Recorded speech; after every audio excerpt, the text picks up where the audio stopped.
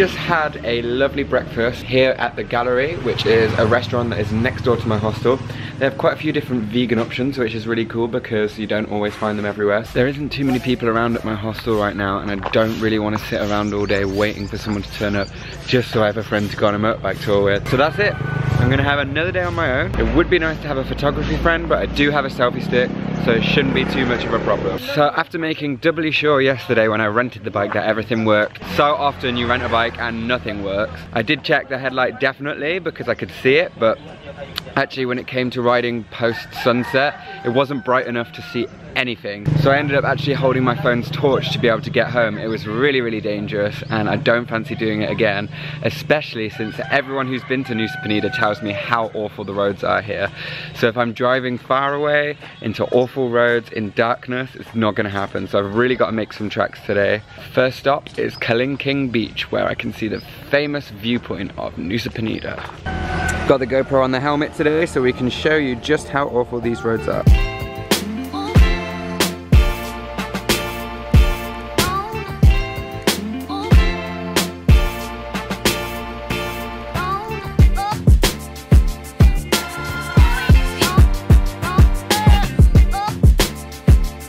I have arrived here at Xander Beach. I have to say I'm actually really excited. The ride over was not nearly as bad as people made it out to be.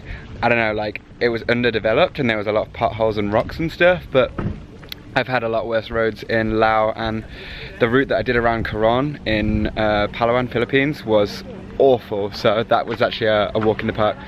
Maybe this makes me an experienced rider now, I don't know. Definitely kind of wishing that I'd have come here with someone, because although these photos are very beautiful, a lot of them are kind of two-man shots. You need someone to take them, and they're not going to be very easy without a tripod. At least my eyes get to soak up this beautiful scenery.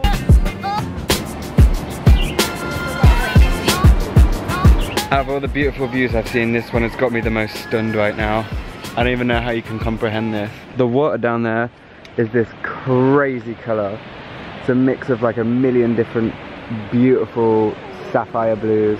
Managed to ask a couple of people to take some photos of me, but whether or not they're good is another thing altogether. We shall see.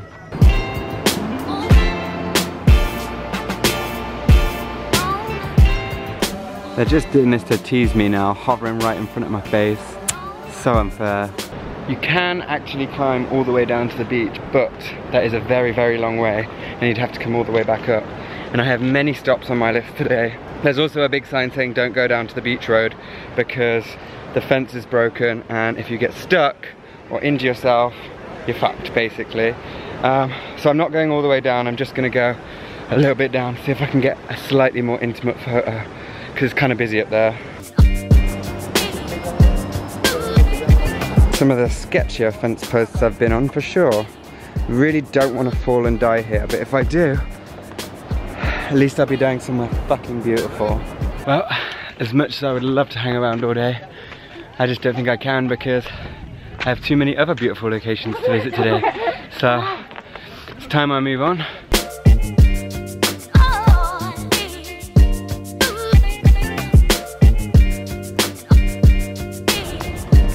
Just arrived down here at Angel's Billabong on the edge of this fantastic cliff.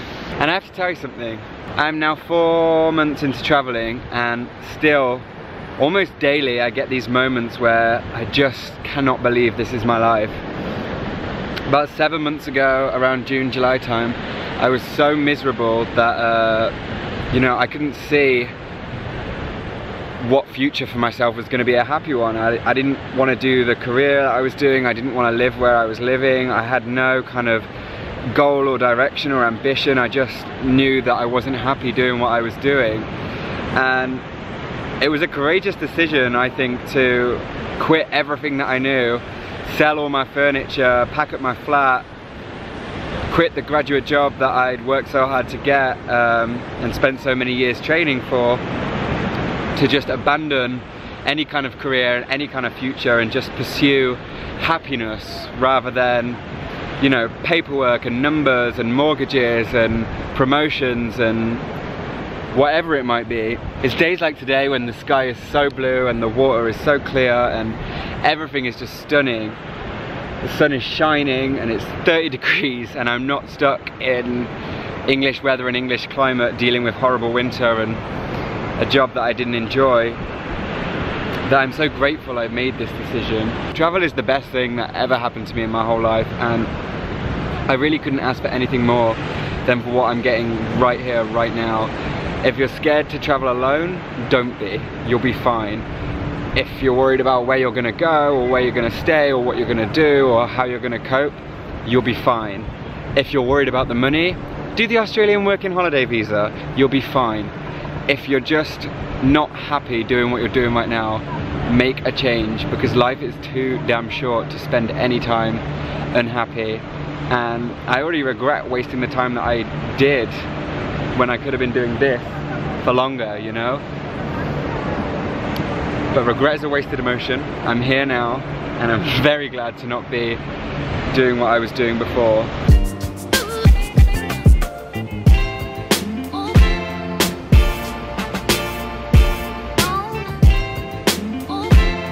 Look at that. Crazy. Just a short 5-10 minute walk up from Angel's Billabong. We have this spot here called Broken Beach. Not a swimming destination because it looks kind of dangerous. A quick pit stop for some Pringles, a coconut and some shade. I am sweating like a pig and I definitely need to get some rest from the sun, and I'm kind of hungry.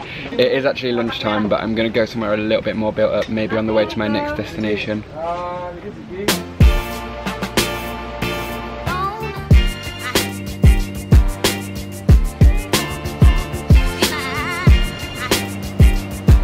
Alright, been driving for like maybe an hour without the map on. Just wanted to see where I'd end up, see if I could get lost, find something fancy. But it's mostly just the same stuff. So I've taken myself to a little room where I'm going to get some lunch and then figure out my next spot. For today's lunch I'm having traditional Indonesian food, which is mie goreng. Noodles with an egg and vegetables. Usually it's served with chicken, but not for me. And the other one is nasi goreng. You can find mie goreng and nasi goreng in pretty much every warung, and it's always going to be the cheapest meal, but it's super tasty and I really, really enjoy it every single time.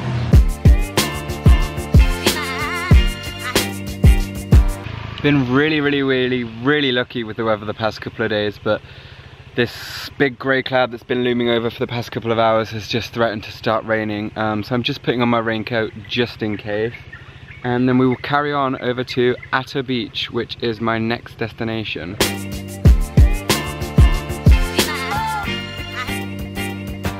Okay, I have driven like an hour and a half right onto the other side of the island. I'm down by the southeast now, to my final destination for the day, Atta Beach. I don't know what it's called, I can't pronounce it. It was kind of a bit of a ball ache to find because Google Maps was taking me in all kinds of weird and wonderful directions, whilst also losing signal here and there, so it wasn't quite on point with its navigation. And also the direction that Google Maps wanted to take me was different to road signs, so I followed a combination of both, but eventually I did get here. Whoa, it's kind of steep downhill, did nearly die. But after all of today's driving, my bum is well and truly numb. I mean, I'm still gonna have to drive back to my hostel later, which will be about another hour. But it has been a fantastic day so far. But this will definitely be my last location for that reason, because I am knackered now. Don't know if you can tell, but I've got a nice brown colour with a tint of red. Definitely probably should have put sunscreen on.